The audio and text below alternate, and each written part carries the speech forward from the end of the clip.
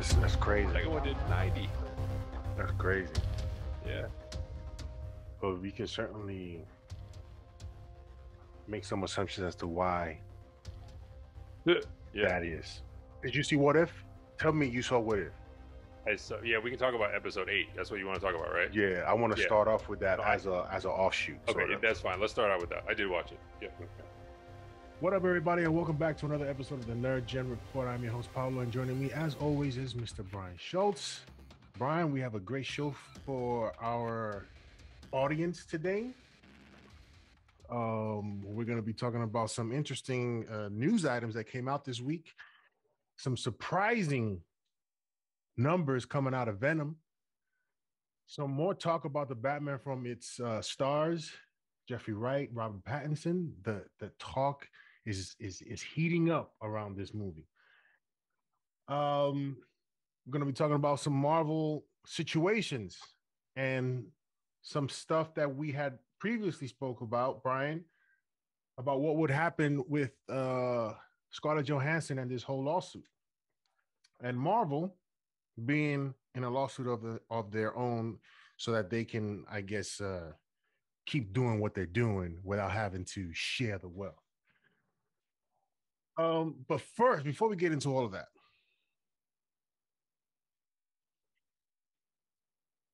if you haven't seen What If episode 8,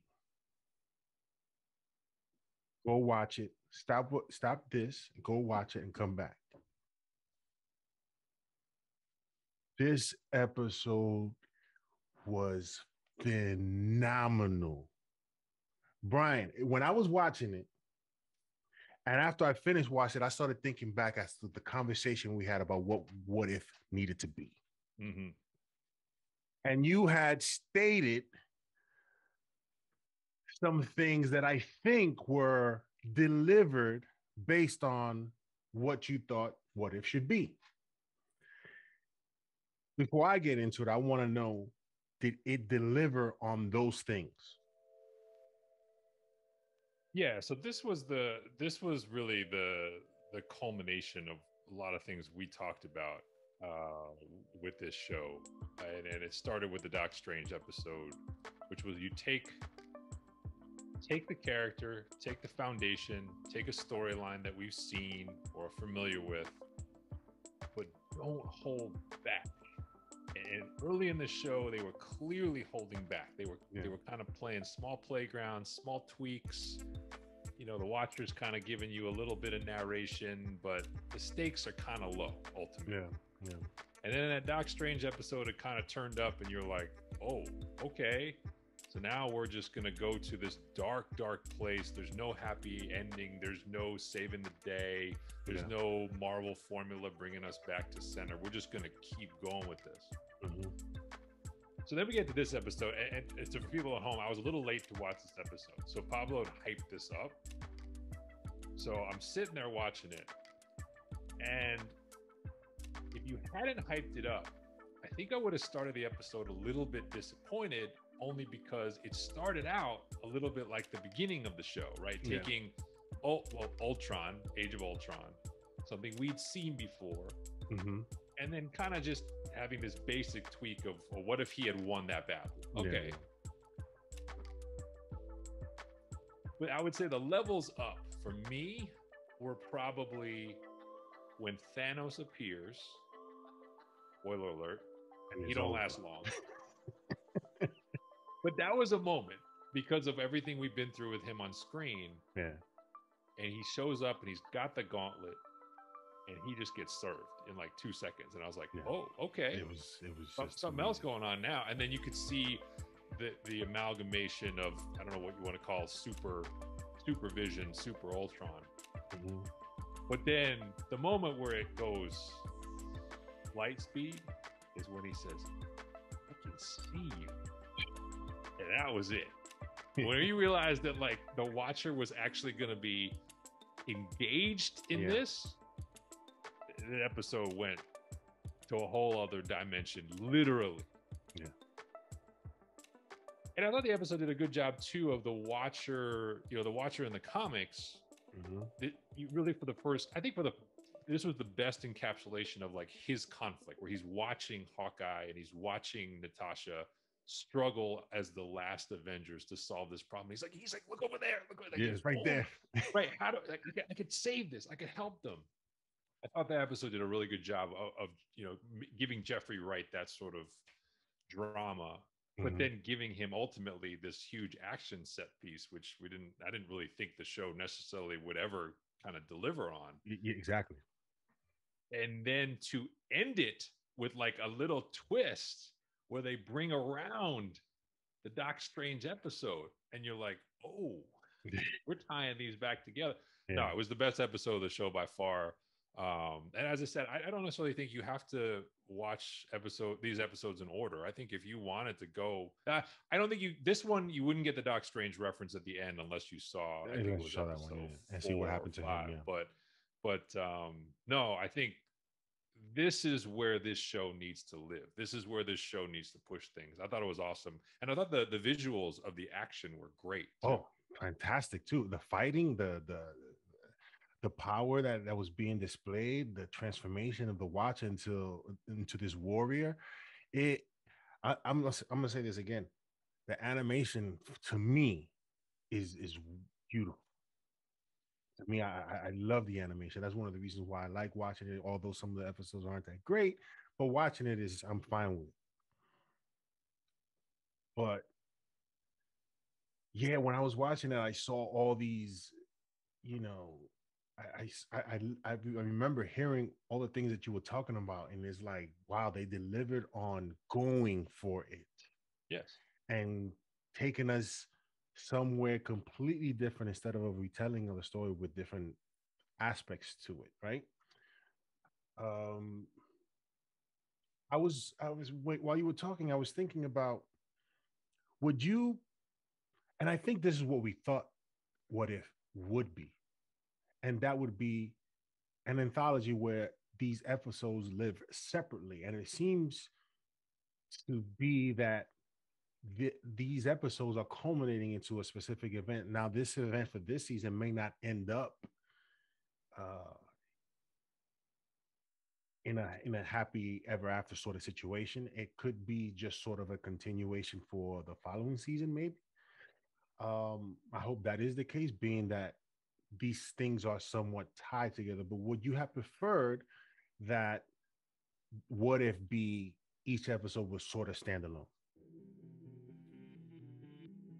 I'm okay with the mix of both. I had the same impression you had, which is we kind of started out in a certain place and we seem to be evolving into a different place. And I keep, in my mind, actually, I keep harkening back to Star Trek Next Generation and Star Trek DS9, where like those series started with every episode being standalone, but then started to hatch along the way these seeds of what would become a serialized storyline later. So in particular, like in DS9, things like the Cardassians, the wormhole, like all that stuff was in these individual episodes. But by the time you got to season 4, you had to watch every single episode in sequence to understand what was going on, because that's where the show went.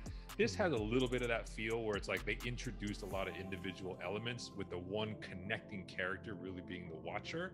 And now that the Watcher is in the game for real, there's a little more connectivity. And I wouldn't be surprised if we do start to see a little more serialization going forward. But I'm okay with a little bit of separation. Like I think of, even like Justice League Unlimited. All those episodes were basically part 1s and part 2s. But then you got to the end of the part 2, and the next episode would pick up something and you kind of be in something else. And I'm all right with that. I don't think you have to have every show, have every episode be dependent on every other episode. So yeah, man. For me, this episode was amazing. I've seen it several times, and I don't know if you ever heard of Comics Explained. Yeah, I'm familiar with that. Yeah. He has a separate channel called Geek Culture Explained, where he goes over this episode, and his reaction towards how great this episode was hilarious to me, because I was feeling a lot of those emotions about, this episode is crazy. And go watch that episode of him going over episode 8 of What If. It made me think there's an emerging theme here with the Watcher, and I think we're going to see with Eternals in a few weeks, which is this. It's something that Ultron kind of points out in this episode. This idea of, you know, what makes you so good? You're kind of just sitting by and watching all this play out. You know, you're not doing anything about it. And obviously, we know that's a central question in the Eternals when sort of Black Knight is asking seriously, like, why, where were you guys? Right. I think there's this idea of now we're seeing this overlay of these almost godlike characters and beings that are pulling the strings but haven't been involved and are now getting involved. And I felt very much like, am I seeing a little preview in this episode of where some of the multiverse and some of the Eternals universe is going to take us now that as we watch the Watcher kind of crash through these dimensions, and then he's kind of fighting his own battle even as these other pieces of the multiverse are playing out, like not aware of it. Yeah, that is a good point. And I did wonder a little bit about, you know, the question, who did you promise this to? Who did you swear this that you wouldn't intervene? Right. You know, certainly we're going to be introduced to those godlike figures in Eternals. Um, but for the Watcher, who would that be, right? And there's so many, there's so many entities within Marvel that it would be pretty overwhelming to see. Although we're going to get our taste of it in Eternals, but it would be pretty overwhelming to see them constantly in things, right? So the references to these people who they swear they wouldn't do this or that, certainly places that thought of there's someone bigger involved, but I want to see how this plays out first, obviously. Good use of Captain Marvel in this episode too. Oh, I thought, like, this is a good fight. Like, it's not a long scene, but it's actually a pretty good fight scene, and the stakes are pretty high. And I thought it was super cool when he detonates the planet and then takes out the entire galaxy. I thought it was cool. That was a good. Yo, they went all in on this. They went all in on this. It was, to me, it was amazing. That episode, obviously, it doesn't put the What If series in our number one spot or two. I think I had it either 2 or 3. You had it number 1. It doesn't propel it to that status, but it's certainly there's a little bit of redemption into, you know, it would be hard to put it at the bottom sort of situation, even though we know what that bottom is. We got one more episode, and I think you at least have the feeling of you're going to exit this season on an uptrend, like where you're looking ahead to season 2 and feeling like this show has sort of figured out the DNA of what it's going to be, and that's more exciting. To add to that, before we get into the topics of the day, the fact that people are reacting to this episode and to the Doctor Strange episode as well, which was fantastic. Marvel obviously is going to make these changes, these subtle changes, or, you know, depending on how they're trying to tell this story. But they at least now know what it takes in order to get us excited for these shows. Let's get into it. Black Widow lawsuit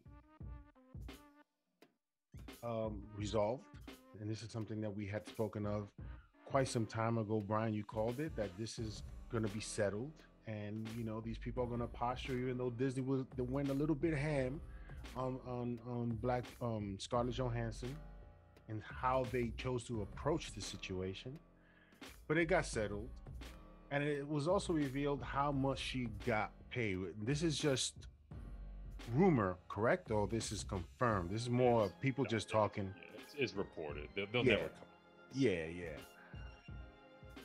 So, Brian, your reaction to this settlement and to the amount of money, because we thought it would probably be less, but she got quite a bit. Did we think it was going to be less? I thought she was going to probably get like 25, because the $50 million mark was set in terms of what she was supposed to get. We thought we would probably go, you know, meet at least 35, 20, 25, you know what I'm saying? But it ended up being much more than that. A little bit more than that. I mean, I thought, look, I mean, the two numbers we had before this were Disney claimed she had already made 20. it was reported that her side modeled her compensation at 80, using the box office of Captain Marvel as a reference point. So 40 to me is like, yeah, shocking. Like we wound up in the middle of those two numbers. I mean, to me, I don't know. Like, I just want to go back to when we first had this discussion, and like there have been so many articles that came out. How did Scarlett Johansson and Disney get to this point? And it's like, what does this mean for Marvel? Is it the end of Marvel? It just was like, I'm reminded a couple years ago.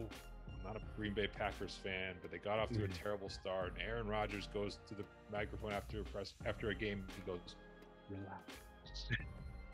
And that's what I feel like saying to all these people who wrote these articles. Relax. Yeah. As I told you, lawyers, the next time a lawyer says something nice about a lawyer on the other side of a case will be the first. So that's all this was. All this was show strong, make a big stink, get in a room, here's my number, here's your number, draw a line somewhere in the middle. And guess what? You get a press release from both sides afterwards, not only announcing the settlement, but now announcing how excited they are to work with each other again. And I'm just like, settle down, people. It's all right. Yeah. Yeah. I sort of, I mean, I'm not in that world and don't know how that stuff works. The way lawyers talk and the things that they say, I mean, I've dealt with lawyers before, but based on the things that were said, you would think that this is not going to go well, right? I honestly thought the relationship between Scarlett Johansson and Disney was over because of how they went at her in their response to the lawsuit, right? But yeah, I guess we just have to know going into certain things like this that these are the sort of stances that they're going to take against each other, but at the end of the day, it's all about the right number and move on. Yeah, I think you can kind of fill in the blanks here, and I think it's pretty close to what we surmised, which is I'm sure that this discussion started in private prior to the decision to go day and date on Black Widow. We know that. We know that Scarlett Johansson's reps reportedly expressed concern about this 2 years ago. So what likely happened is they were having a negotiation in private. They got to an impasse. Disney knew it had to get the movie out by a certain date, so they went with the day and date without having a resolution on her contract and what she was going to get paid. Once that happened, her side then said, we're going to go public. We're going to make this, we're going to ugly this up in the realm of public, in the court of public opinion, to put pressure on Disney to come back to us with a better number. Yeah. This was not going to go to a trial. It was never going. That's why, to me, that's why I said the first time, it was never going to go to a trial. There's too much to lose on both sides. And Bob Chapek knows that, like, as he said at the recent conference, there's a whole fleet of these contracts he's going to have to get sorted out. But you know what? Not all of them have the stakes and the dollar values that this one does. Yeah. So, you take care of Scarlett Johansson. Scarlett Johansson takes care of Disney. And Scarlett Johansson's smart enough to know that, look, I wish Hollywood wasn't this way, but she's probably like 34 right now, 30, she's in the mid 30s, I think. The way Hollywood works, the peak lifespan of an actress is not generally to where Meryl Streep is, right? It's usually you age out and you get punted to TV or you get punted to smaller. So like, she knows that if she burns a Disney bridge for real, like for real, it's a huge loss of potential future working opportunities and compensation. So so better to, you posture, you go through this exercise, you take the 40 million here. Now you get back on board with the projects that Kevin Feige wanted to work with you on. And apparently there's one already in progress that Disney references in the release that they're working on with her. And it's like life goes on and everyone makes a lot of money. And now I think the one thing Disney probably is happy about in some fine print here that we can't see, there's probably something in this settlement agreement they can use in the other negotiations at lower dollar values to say, look, Scarlett Johansson got this. You are not a Marvel character. You're not going to get that, but you might get, here's a step down. Here's 2 steps down. And it'll make those negotiations go a little bit better. So, all's well that ends well. And like I said, I just wasn't DEFCON 1 over this when it first hit. And it's kind of come to a resolution that I think makes a lot of sense. Yeah. Let us know in the comment section below that were you like me and overreacted and thinking that this was the beginning of the end with Marvel and Kevin Feige not being happy because of how they treated Scarlett Johansson. Let us know in the comment section below your thoughts on that. In another lawsuit, Marvel is suing to keep rights to Avengers characters from copyright termination. Brian, could you? I don't know if you understand the whole story and how this works. I'm not familiar with it. Could you let the audience know what this is all about? Yeah, I mean, this is actually the latest generation of an ongoing conflict that this industry's probably had since its inception, which is the creator of a character and the family or the estate of that creator. They rarely or don't always see the profits that spring from the character they created. Yeah. And as a result, and so the character, the rights to the character move around usually on a schedule, meaning you know, if a studio owns it, you usually have to do something with the character by a certain date, or the rights revert back to the creator. This has happened over and over and over again. Yeah.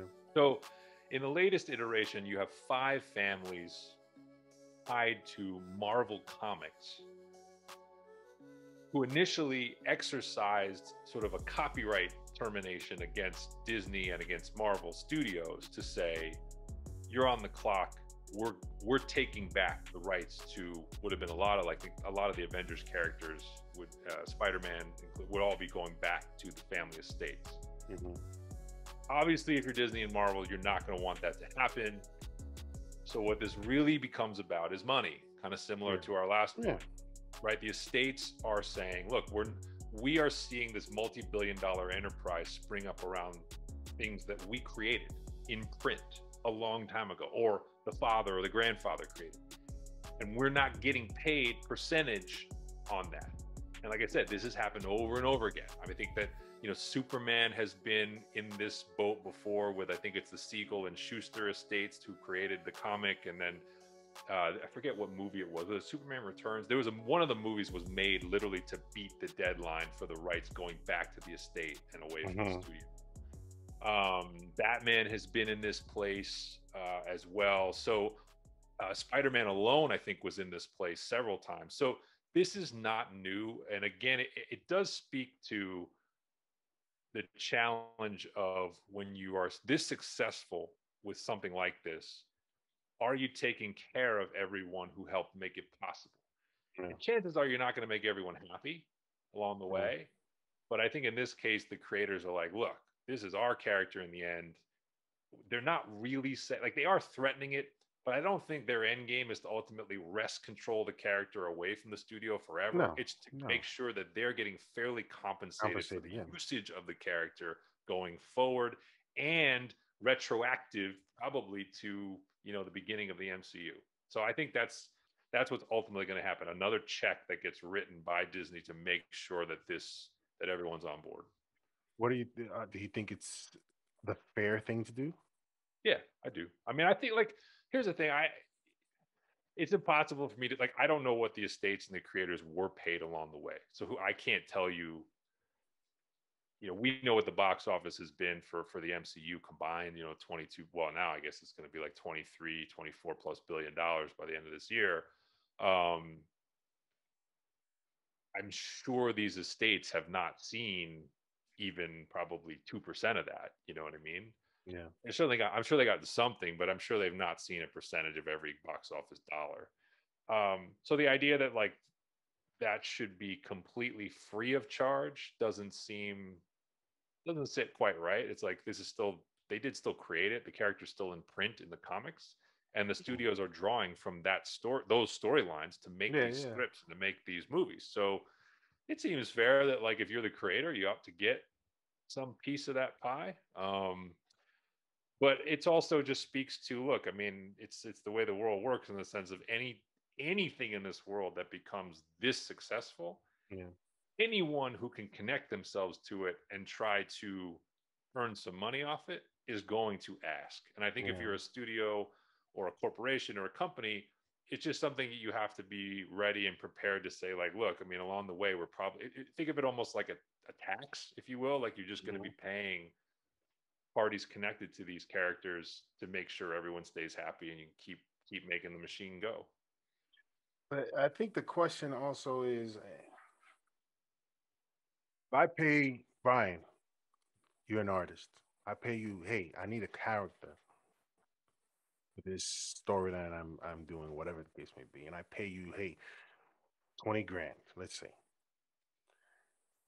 I paid you, you delivered the character to me, and in 10, 20 years, somebody picks it up and is now making billions. You, as the artist, how are you going to feel being that you got paid for the work that you did, but now you're asking for me to give you some money based off the success of the character that you got paid to create, Hmm? right? That's where the I guess the tension lies as to I mean, it's like yo, Disney, you've made billions off of this stuff. Cut them a check, be happy, give them something. I would say, like here, not it shouldn't be to me. It shouldn't be like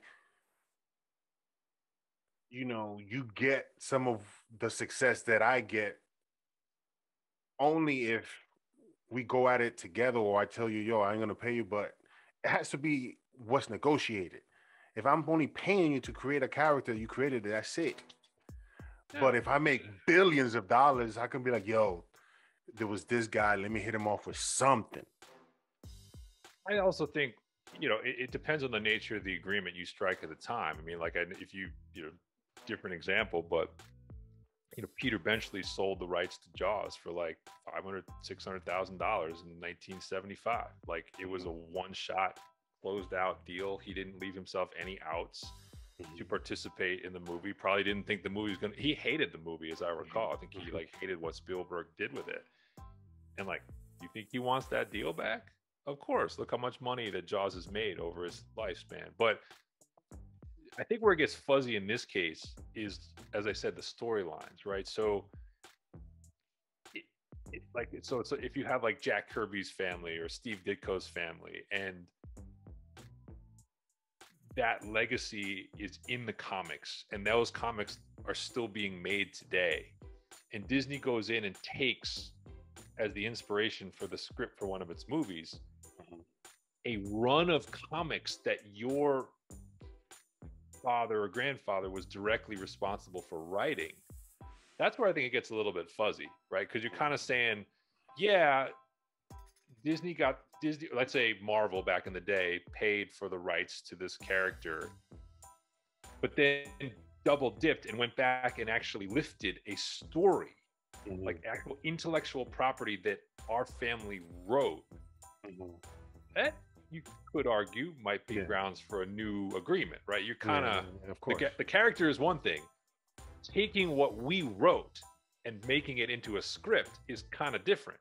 And I think that's where, there's probably a little bit of that here, where it's like they see elements and they're arguing there's elements of these movies that actually came straight from the brains of their family, and that's like what we're not getting credit for that. We're not getting compensation for that. So you're right. It's a fuzzy area, and if the MCU hadn't worked, the lawsuit probably doesn't happen. Of course. So.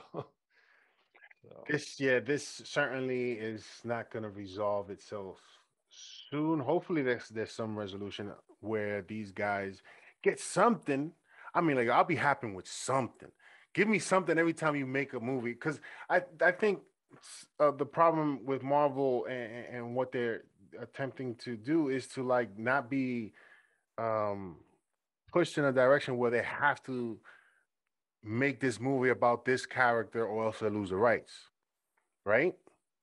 Right. So I think they want to have total freedom of when they want to reintroduce or do another movie with a specific character and not have to worry about losing rights.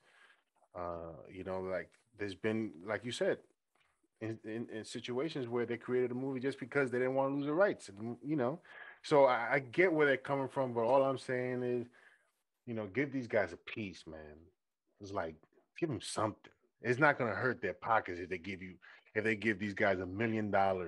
You know, that's change for these guys. Anyway, let us know in the comment section below what you think is fair. Next up, Marvel Studio producer says there are 31 projects in development. I believe it. I believe it. What are those projects? Obviously, you know, name them. They're happening.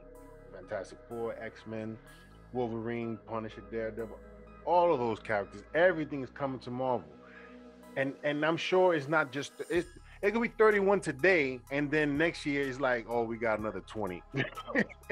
You know, because they're hot right now. They are hot. Brian, your thoughts on this? Yeah, no, I think that the significance of the comment is one, it speaks to how critical it is that Marvel can continue to diversify the organization, beyond just Kevin Feige, right? They need to find those Michael Waldrons and the other people who can help support the engine. I think they just promoted, I think it was Victoria Alonso, who's been there a long time, is now running a piece of the operation now. So finding those lieutenants under Kevin Feige is the critical thing. But I thought was interesting with the number was I was trying to back into how many projects do we actually know. Now, we don't know, they didn't obviously give a list, but roughly in my mind, I think we're aware of about 20 of these, give or take. Like we just said, between TV and film. So it sort of indicated like there's 10 more that have not been made public. Maybe that's an insight, just if you're thinking ratio, maybe that's an insight into how the studio works. It's like you kind of know at any given time a little more than half of what is actually being worked on. And then to your point, next year, year after, when they do D23s or different events, you kind of get the next batch, and then right behind that there's another 10. So yeah, I think that seems about right. But yeah, I think speaks to the behemoth that this has become for Disney.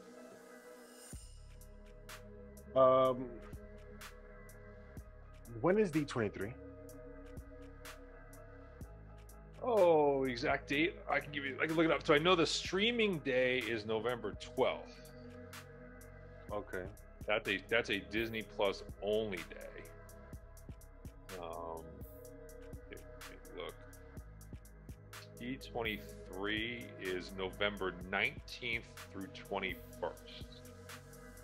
So it's the week after. Okay. And then Fandom is October 16th. So DC Fandom. Yeah. I'm looking forward to that. So they go. So that's your sequence roughly. Yeah. So I'm pretty sure we're gonna get, other than the announcements of what they've made in the past of what's coming up in the pipeline, we'll possibly get some announcements as to casts, footage, maybe Black Panther because they've been filming for some time. Well, Doc Strange 2. Trailer, 100%. Yes, I think. yes. So there's a lot to look forward for D23, and let's see if they announce new stuff. I doubt it, but because they've announced so much, and we still haven't seen half of some of the stuff that they've announced. So it'll be interesting to see what else they have to offer. I think they're probably going to announce a Chloe Zhao Star Wars movie based on she answered a question about that really cryptically that indicated she's definitely working on something Star Wars related with them. And obviously that dovetails. That's a couple weeks after Eternals comes out. Mm-hmm. I'm guessing you might get an announcement that she's making a Star Wars movie for them. Listen, if Eternals turns out to be what it is, or what we think it'll be, Star Wars is going to be on some different type situation. I'm looking forward to seeing that. Let's see if they announce that. Next up, Venom. I haven't seen Venom. I'm going to go see it after I get off the show with you. But these box office numbers are crazy. Where are we at? 90 million? Yeah. So Venom 1 80 million. Venom 2. No pandemic. Right. Pre-pandemic Venom, 80 million.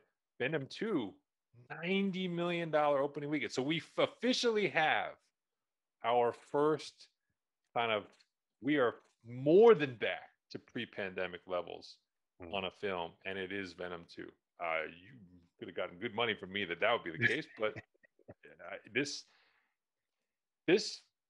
franchise hits something in the mainstream audience that I profess I myself don't totally understand. I had a fine time at both films, but they would not be in my pantheon of superhero adaptations. But there is something about this character and the way it's being portrayed by Tom Hardy on screen that mainstream audiences can't get enough of. Huge number.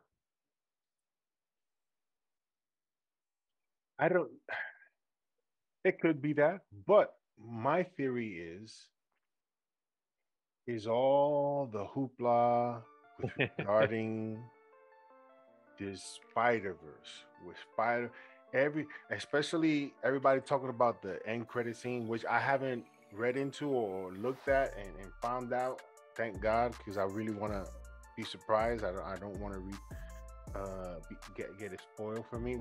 I'll just ask you this: what was your reaction to that end credit scene? Yeah, it's what you would think. Let's leave it at that. Okay. In fact, our favorite Mr. Big Mouth has already spoiled it, so you don't have to worry about it. You know who I'm talking about. I actually don't. Well, who is notorious for letting slip spoilers and getting in trouble with the studio he works for? TH. Yeah. He's got a tweet out about it. Okay. Yeah, I don't be reading his tweets. Yeah, he doesn't really try to hide too much that there's something going on there. When was this tweet? Friday night. Opening night. Yeah. He put it out opening night. Yeah, I haven't heard anything about it. I think I've seen some headlines and some YouTube videos about some leaks, and that's why I don't know, because I haven't really looked into it. But that's what I think is driving Marvel fans, MCU universe fans, to go see this. Yeah, that could be fair. I mean, I don't know if you get to $90 million just on a 15 or 30 second scene, but I understand what you're saying. It definitely does not hurt because it is a big moment. What makes me believe that Spider-Man No Way Home is going to be huge. But let's see. It's still surprising to see. You'll see when you see it. There's definitely some choices made with regard to how it's done, because that was the thing I was interested in. It definitely points you in a certain direction, which is, I think is interesting, because I think you could have done it. Remember, it's a Spider-Verse. There's a lot of ways to come at that. Yeah. They chose to do it in a certain path, which definitely begs a lot of questions. Let us know in the comment section below, and if you've seen Venom and what you thought of it. I'll be very interested to know if you could just comment on that and let us know. And we'll probably do a separate show on our review of the movie sometime next week. We'll see. So, I mean, just to put a bow on the box office stuff. So Venom is definitely going to run into some real stiff competition in a hurry, because No Time to Die is coming next week, and that has opened overseas with some big numbers overseas as well. But people are going to the movies. Dune is doing very well internationally. No Time to Die opened huge internationally. Obviously, the UK audience went big on that one. No surprise. Oh yeah. But it kind of says people are comfortable enough with what's going on in the world that if their local theater is open, people are buying tickets. Now, I did not run into any more of a crowd at this film than I did. I actually thought there were more people at the Shang-Chi showing that I went to initially than there were at this. But obviously, this box office was significantly higher. But yeah, I mean, it's kind of saying like early tracking numbers for global box on some of these, you're getting back to pre-pandemic levels. You're at least starting to see projections of these films moving to the 700, 800, so the $1 billion range is not that far off if for at least some of these. I mean, I wouldn't put it out of the question No Time to Die could do it. Mm-hmm. The reviews are good, obviously, so that's helping too. Mm-hmm.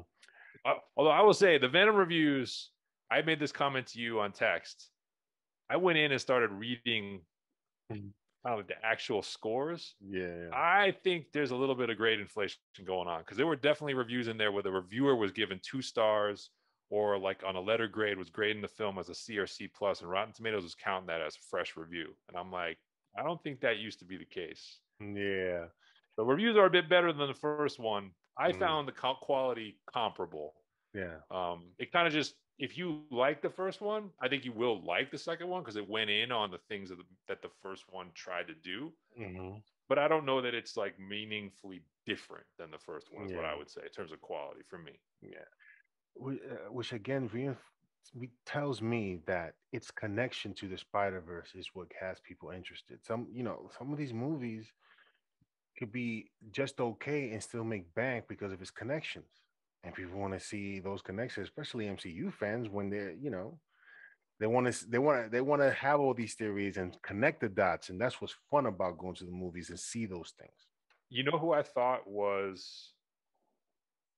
I walked out of the theater thinking, in some ways, might be one of the biggest winners of how well Venom is doing, is Aquaman 2, because that's another movie. I know not your favorite, but another movie that kind of, for whatever reason, found this lane that everyone around the world really, really liked. And Venom 2 at least shows you that if you kind of give people more of the same, and it is a little bit different than your MCU tone, apparently there's a big audience for that. So it made me walk out thinking, box office for Aquaman 2 might be looking up because of what just happened here. I know it's a year off, but just saying. Yeah, we'll see.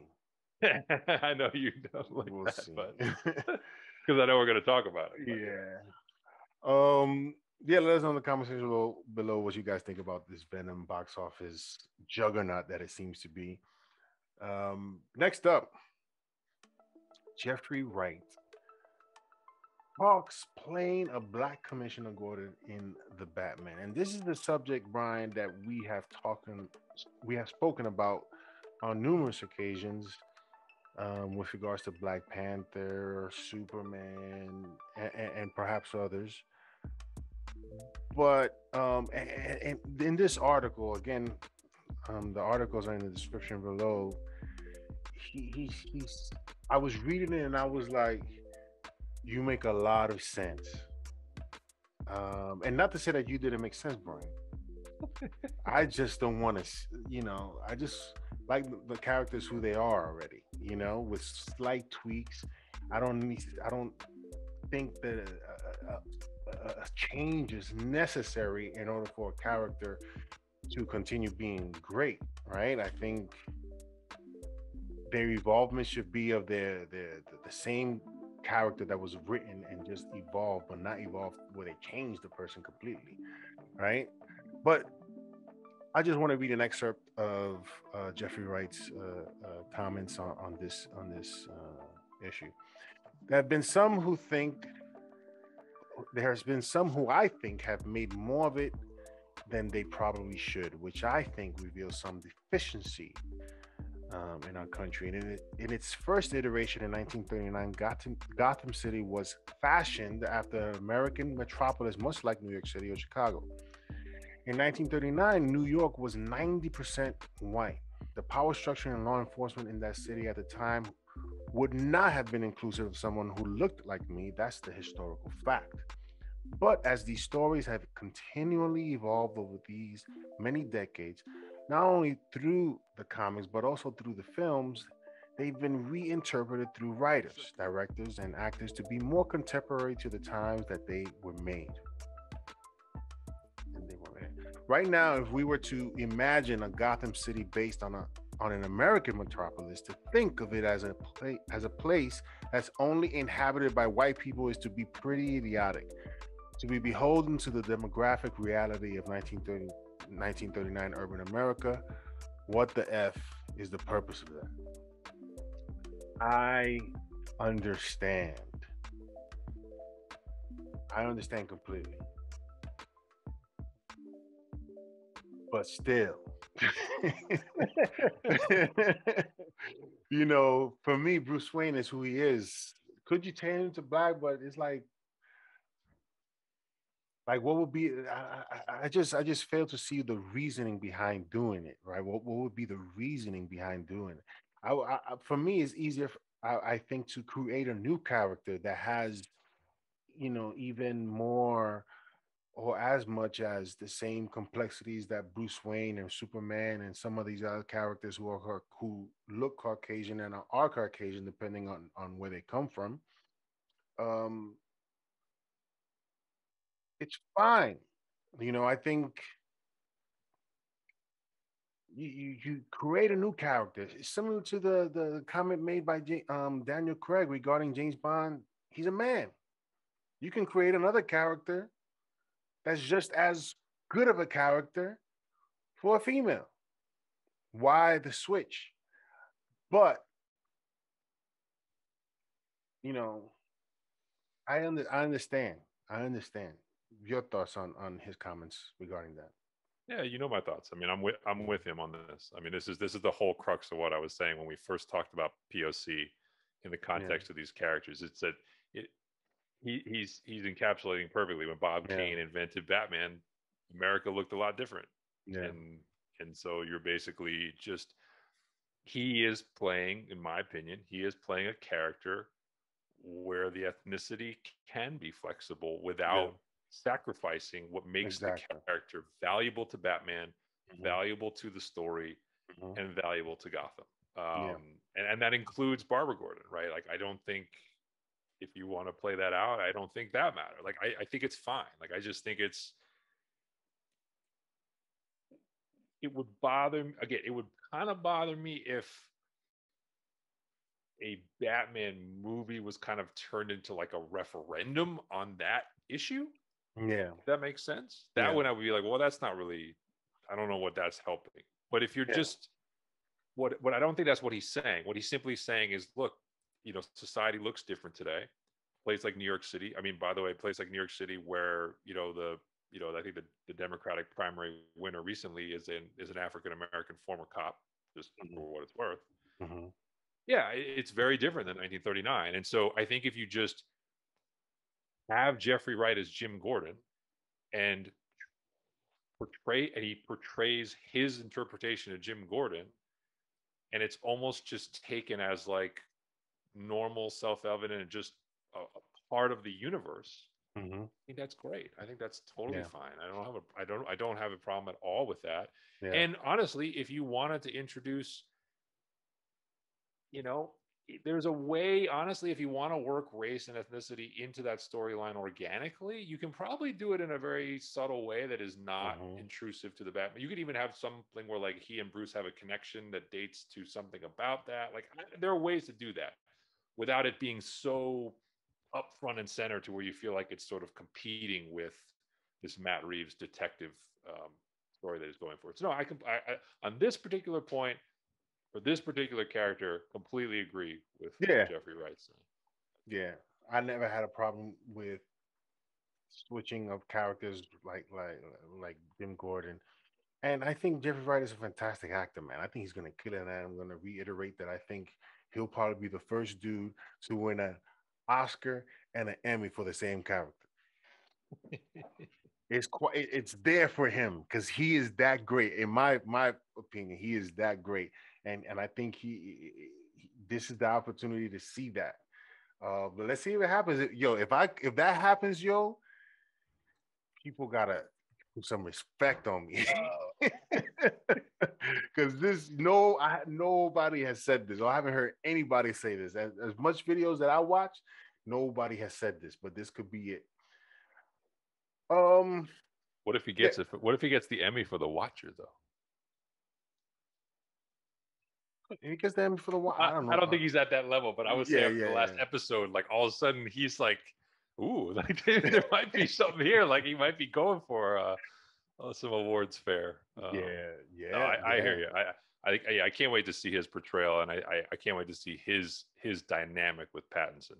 I think I'm very Yes, excited to see that. yes.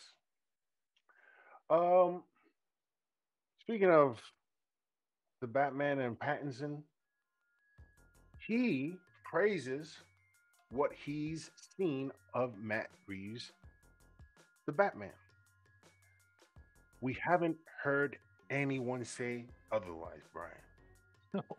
Everyone has been at. It's like, how do I explain it? So it's like everybody says it with such respect,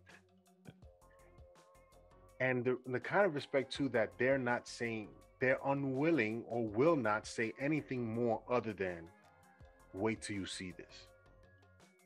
Sure, right? I don't know. I'm gonna keep on saying it till the cows come home. This movie is gonna break records. I think. If you think Venom, it's incredible what Venom is doing. When the Batman comes out, my friend, it is gonna be crazy. This is gonna be the best Batman we have ever seen. No, until and listen, I'll eat crow if the movie is horrible, but I don't think that is the case. The people involved in this movie are very reputable, very talented individuals. If you look at the cast of the Batman, there are talented actors and actresses in this film who do not say anything other than wait till you see this. Right. And the way you saw, did you see the video of him saying his comments Yeah. regarding the Batman? The dude looks like he's it's, he looks so confident in what he was saying. What were your thoughts on this? Oh, I mean, yeah, I think it's just fun because now we're getting into that phase where we really get hyped and we see some more footage of fandom and we can really start to genuinely build toward the release date for this. But yeah, no, I mean between we've had Pattinson, we've had Jeffrey Wright, we've had Andy Serkis. I think we didn't talk about Zoe Kravitz, put her in the mix. She had some very, very specific comments about the script and what she was trying to do with Selena Kyle and Mm-hmm. Catwoman. And she even kind of said, like, if I get buried in everything that's been sort of rumored and described about this film, then like it gets in the way of my ability to sort of unleash the character that Matt Reeves is looking for and that I'm trying to create. So Yeah. I think the themes are all the same, that it's unique, it's original, it's adult.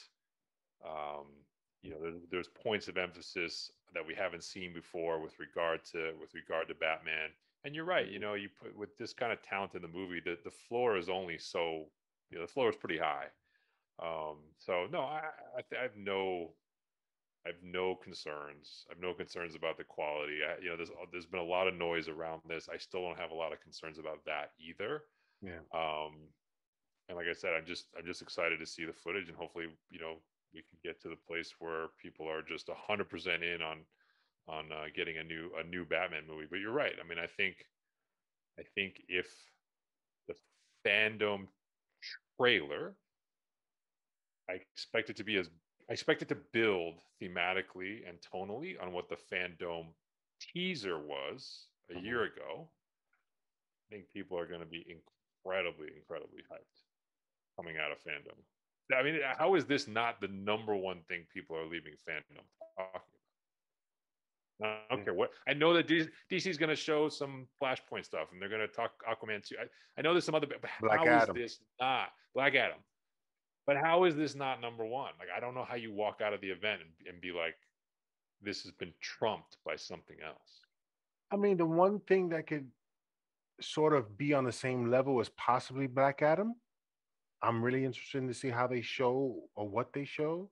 Do you think they show that superhero effect camera work they were talking about? I'm not convinced we see it. I think Yeah. it'll be if you ask me, Brian, and I'm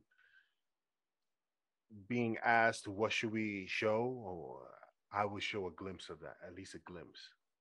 Yeah, they probably should. I think you have to show it and not go ham and show everything, but not show the Aquaman suit in the trailers. Show something that makes our imagination go wild on this in this movie. And so I'm hoping that they deliver and not the horribleness that was shown to us in the last fandom, right? Um, but yeah, let's see what they deliver on that day with the Batman. And I'll say this before we move on to our last topic of Jason Momoa and Aquaman 2 is that I'm quite certain, Brian, and this is just to sort of put this to bed, that there were issues in this movie. There was tension. To me, it only shows how serious Matt Reeves was about making this movie and how he wanted this movie to be with regards to each of the characters that were there and the story that he was trying to tell. And when you don't get what you want, you're gonna demand it from people, and people are gonna be hesitant, and they're gonna push back, and then deliver the line. That's it, right? So, Yes. Zoe Kravitz actually has a quote on this. I'm going to try to just pull it quickly because she talks about a lot of the things that you and I kind of speculated on with regard to the production and why kind of some of the angst was coming down around this. And I'm trying to find, but she references the Matt Reeves side of it. I'm try to pull it quickly where he says. Um, but she talks a lot. She talks about a lot of good things, but she makes a reference I can't find. She makes a reference to because of the pandemic, the intensity of having to do this for an entire year, and she kind of describes like every day I'm getting up at insanely early hour, and they're putting my makeup on, and I'm putting the cat suit on, and then I got to go shoot for 12, 14 hours, and then she's like, and then I got to go home, and then I got to work out and do all the stuff that they're asking me to do physically, and then I got to come back and inhabit this character again day after day after day after day, and then the production shuts down and I got to come back and do it again months later. She's telling you, I think, what made this hard, which is that these characters were very dramatic, um, deep characters portrayals, and probably went to some dark places in the name of what Matt Reeves is trying to accomplish. And to do that 2 or 3 times longer than the actors all originally signed up to do it, it's hard. I mean, they're human beings in the end, so it's hard. I think that's what she's speaking to. Yeah, let us know in the comment section below what you guys are looking forward to in fandom, which is supposed to be coming up October 16th. 16th. 2 weeks. It works out great because you get No Time to Die next week. You get Fandom the next week, and then Dune the week after that. Slots in very nicely. And then Eternals is 2 weeks after Dune, I think. Yeah. And then you get the Disney streaming day. Then you get D23. A lot of stuff to talk about. It all kind of, and then Hawkeye comes out around Thanksgiving, and then No Way Home and Book of Fett. It all lines up nicely. Yeah. For our final topic, Jason Momoa teases more comedy and bigger action in Aquaman and the Lost Kingdom. I have no idea what this movie's about. None. And the fact that we got a lot of bigger action. I mean, the Aquaman had a lot of action in it. The comedy that they attempted to do in that movie was not very, maybe I don't, my sense of humor is tough, but I didn't find it comical.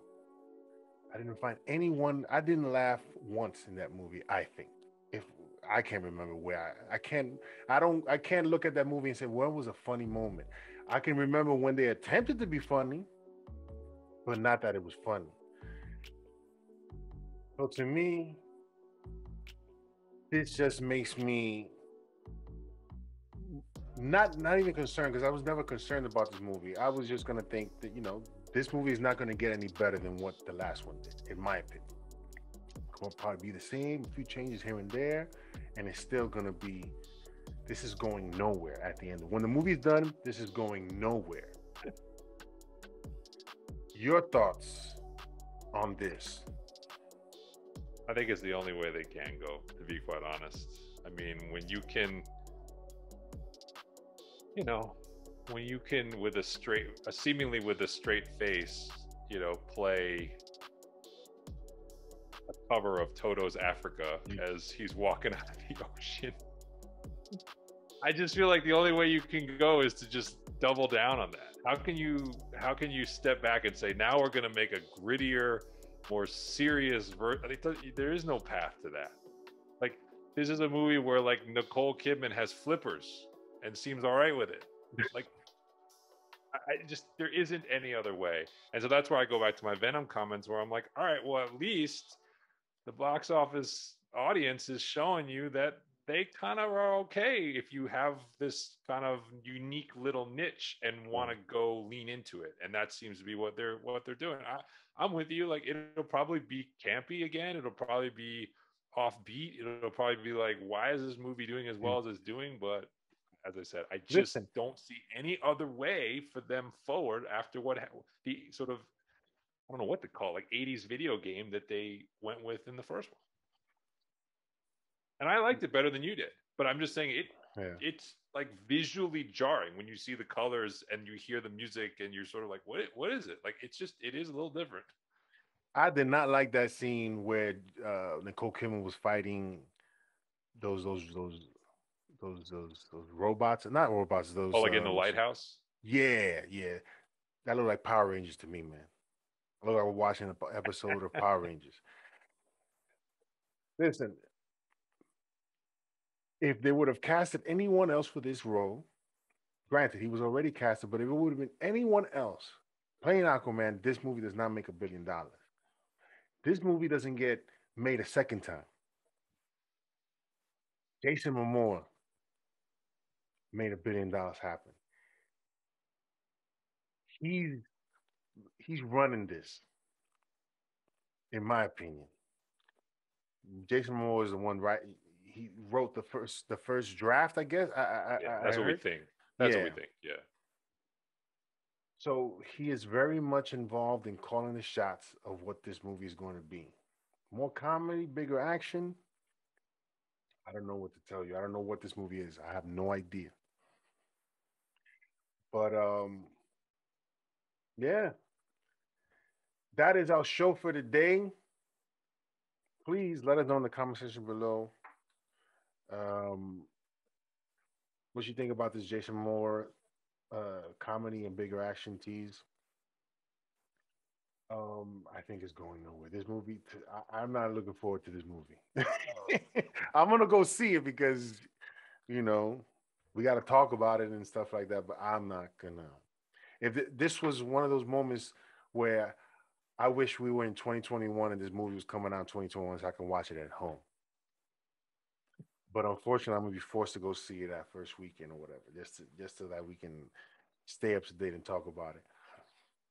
But let us know in the comment section below what you think about the Batman Venom Marvel Studios. Let us know who is your favorite character in the Marvel Cinematic Universe and what character are you looking forward to seeing. Richard Rider is one of the characters that people keep mentioning, and there was one sequence I thought about how they introduced this character. We get to see, obviously, and it's been mentioned before that we'll probably get to see when Thanos came to Xandar. And it'll probably be the first 10 to 20 minutes of the movie. And then we see Richard Rider's story arc, I guess, from that moment on. That makes the most sense for that character and how they introduce him.